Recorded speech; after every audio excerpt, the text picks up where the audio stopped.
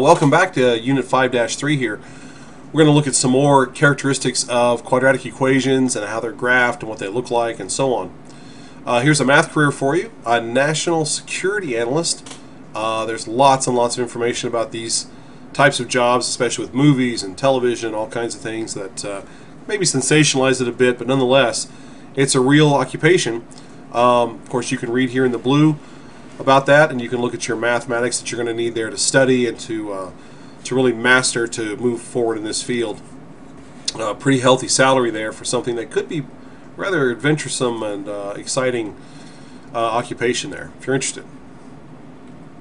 Alright, we're still in Standard 21.0, and today we're going to learn to use a graph to find the zeros of a quadratic function and something called the axis of symmetry. So two big ideas here, zeros and an axis of symmetry. Alright, so the zero of a function, what does this mean, a zero of a function? This is where the graph passes through the x-axis. Now notice that whenever we're talking about the x-axis, what's the value for y? Well, if we're looking at a graph here, an xy plane, notice that whenever we're talking about this x-axis, well, if this is positive 1, positive 2, positive 3, if we work backwards 2, 1, well, this is 0 here, isn't it? Negative 1, negative 2, and so on. So whenever we're talking about the x-axis, the y value has to be what number? It has to be 0. So when we're talking about a zero of a function, it's simply where a graph, or in this case a parabolic function, passes through the x-axis. Okay? So in this case, what would be what would be this value where it passes through? Doesn't it pass through here at negative 1, and it also passes through at positive 3. Very good. So right here are our zeros, and we simply say that these are the zeros of this function. Alright, with a quadratic function, you may have two x-intercepts, one x-intercept, or maybe even 0. Remember that this is our general form of a quadratic equation. So here's an example of two x-intercepts. Notice it passes through the x-axis. How many times? Twice. This one here comes down, touches the x-axis at one point, and takes off again. So this has one x-intercept, or 0 for that matter. And here's an example of none. Okay, there are no x-intercepts here. Now when you get to Algebra 2, you will still be able to find roots here, but we call those imaginary roots. And that's something else quite a bit out of our reach right now, but you'll get there. No big deal. But nonetheless, right here, this touches the x-axis twice, so there are two roots or two x-intercepts. This touches the x-axis one time, one root, one x-intercept, 1, 0, you might say, and this has none. No x-intercepts. Now you notice I'm using the same types of words interchangeably. X-intercepts, zeros, roots. There's also another one there that we'll use pretty soon. For this equation, when graphed, the x-intercepts occur at negative 1 and 3 right here. Negative 1 and 3. So if we were to graph this in a graphing calculator or even the old-fashioned way longhand, then we would find that we have two x-intercepts at negative 1 and 3. Okay, here's one where if we find the zeros of the function, we're going to end up showing that it only touches in one spot, negative 4. You'll notice this equation. Does this look familiar to you? X squared plus 8x plus 16. Give me two numbers that multiply to 16 but add to 8. Well, that number is 4. And you say, yeah, but that's negative 4. Well, that's because it's set equal to 0. So if I were to ask you, if I gave you this written out, and I said 0 equals x plus 4 squared, well, what value for x makes this 0? Isn't that negative 4? Alright, that's a little preview of Unit 6 when we get there, but nonetheless, that's why we call that negative 4 there. And it hits there right there, negative 4. How about this one? Well, this graph has no x-intercepts at all. So the graph that does not cross the x-axis of this function has no zeros. No x-intercepts and zeros are the same thing. We just use those interchangeably. And yeah, the high-stakes testing will use different words for the same idea. Now, that's the zeros and the x-intercepts. Let's talk about something called the axis of symmetry. An axis of symmetry, if you think back to 6th or 7th grade, you guys did talk about symmetry. Symmetry, they may have given you a picture in art where you cut it down the middle and you pasted it on one half of the paper, and then you had to sketch the other half. Okay, So an axis of symmetry is basically a line that divides a parabola or a picture in two symmetrical halves. So if you'll notice here, this is an old Roman archway where they, an aqueduct where they would transfer water and so on. If we were to draw a line right down the center, you'll notice that I'm really not super good at drawing straight lines on this, but if you draw a line right down the center, you'll notice that this half of the parabola is the same as this half here, okay? Given some artistic license there, of course. So the axis of symmetry cuts a parabolic shape directly in half. Here's some examples of symmetry. Well, can you see where the axis of symmetry would be? Maybe right down the center here of this image of this butterfly. How about this? Here's a little starburst type picture. We can have an axis of symmetry here, maybe across the middle of it somewhere. In fact, there might be more than one axis of symmetry here depending on how you look at it. How about this one? Looks like some lady wrote her name Katie. Maybe she cut it out and then you unfold it. Remember that in elementary school? You'd cut your name and then unfold it and you'd have your name back to back like that. Okay, nice axis of symmetry right down the middle. Of course, here's the British, what do they call this? The Union Jack, I think. Nonetheless, I don't know where they got that name from, but we see a couple of axes of symmetry here across down the middle and across side to side. So in your notebook, how about you draw the following? What do you think the axis of symmetry might be here? Or actually, I've drawn the axis of symmetry, sorry. On the left-hand side, I use the dashed line as a mirror to draw the symmetrical image of the following. What do you think would be the image of this?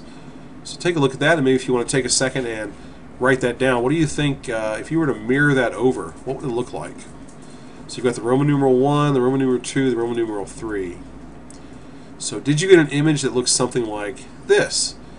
You'll notice that these images match each other, and right down the center is this line, this axis of symmetry, cutting the image directly in half.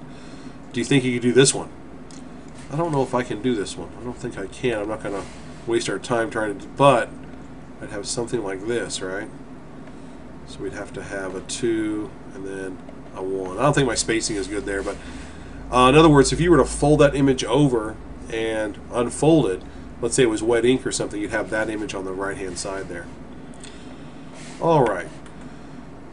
So the vertical line that divides a parabola into two symmetrical halves is called the axis of symmetry.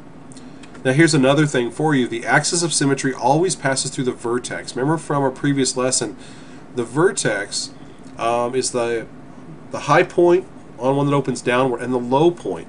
And this axis of symmetry is always going to cut right through that vertex. Okay? You can use the zeros to find the axis of symmetry. So now we're going to incorporate a lot of stuff here. So take a look at the following. If we were to look at this, the easiest way to find the axis of symmetry is use the x-coordinate of the vertex. If we were to ask you, remember the previous lesson, we asked you to find the ordered pair of the vertex. So what would you say the ordered pair would be here? The ordered pair, we'd have a 1 and a -2. 1 and -2. So therefore the axis of symmetry is just the x value of that. Notice that this line goes right down here, right through the center. So we're going to be looking at the axis of symmetry right there. So what's our axis of symmetry? It's x equals 1. And yes, that will always work. If you can find the vertex, the x value will always be the axis of symmetry. How about this one? If you have a parabola that crosses the x-axis at 2 points, you can find the axis of symmetry by finding the average of the x-intercepts. This will be a skill we'll practice some. It's quite simple once you do it once or twice. But if you take a look here, where are the zeros in this function? Well, it looks like there are zeros here. Are going to be right here and right here. So let's just give those numbers. Wouldn't this be -1 and this be +3? So the axis of symmetry we can find by dividing, or I'm sorry, by averaging the two axis x-intercepts. So here's -1 and here's 3. Put those together. What's -1 plus 3? And we're going to divide that by 2. Remember, to find the average of something, you add up the items and divide by the number of items you added. So in this case, we end up with, looks like 2 over 2, and our axis of symmetry is indeed what number? Looks like a 1 right there. And that kind of fits what our eye would look at. If we dropped a line straight down there at 1, we'd end up with our axis of symmetry being 1. So again, if you're just given a picture, and they say find the axis of symmetry, we can find that by averaging the two x-intercepts. Assuming we have two x-intercepts, right? So the axis of symmetry is x equals 1. Now, if you're only given a quadratic equation, no picture, just the quadratic equation, and you're asked to find the axis of symmetry, you have to use the following formula. Now, this has to go into your notebook, onto your note card, up here. Negative b over 2a. Negative b over 2a. So we say, well, remember those a's, b's, and c's we were looking at? We need to be able to identify the a's and b's and c's pretty soon. But we have to know this formula here, negative b over 2a. So make sure this gets put into your notebook for sure. All right, now we're going to apply that right now. We'll use the previous formula to find the axis of symmetry. So negative b over 2a, and we're given this equation here, y equals x squared plus 4x plus 4.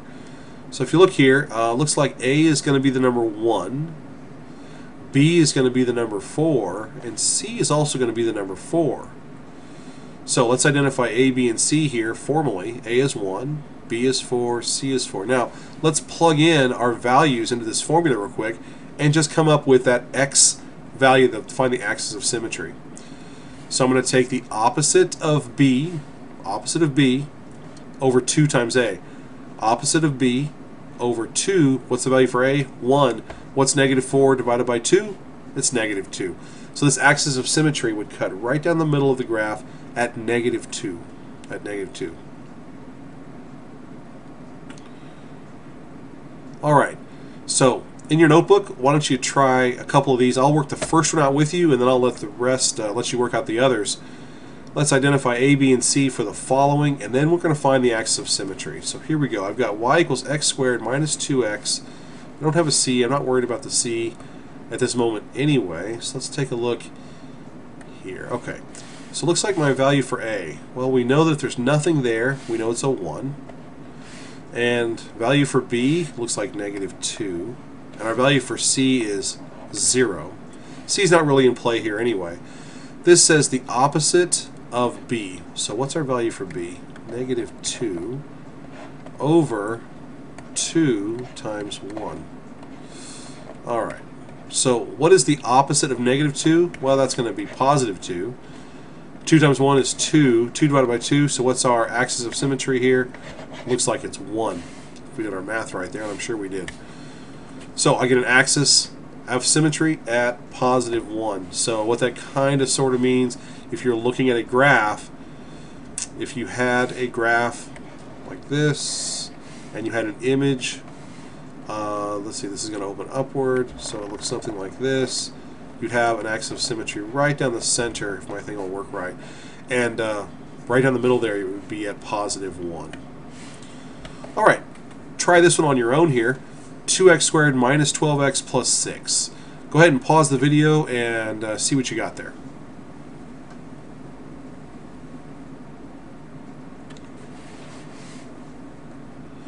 Alright, let's see here. Let me work this one out with you too. I've got the opposite of negative 12. Isn't that our value? Oh, let me go ahead and identify a, b, and c first. I got 2 here, negative 12 here, and 6 here.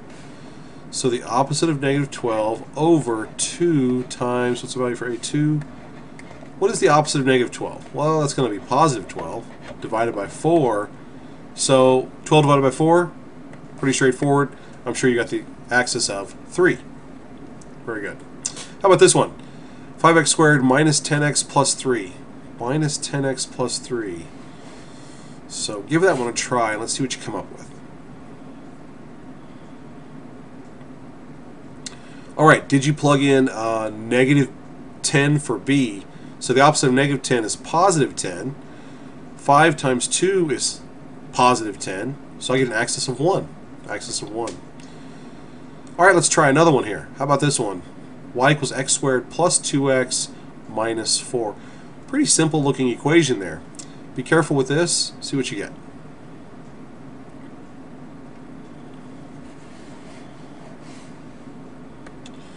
Alright then, how about 1 for A, 2 for B, and negative 4 for C? So, negative the opposite of B over 2 times A, And let's see, negative 2 divided by 2. Did you end up with an answer of negative 1? I hope so, negative 1. Last one, I think. Negative 2x squared minus 8x minus 3. Negative 2x squared minus 8x minus 3. Give that one a try.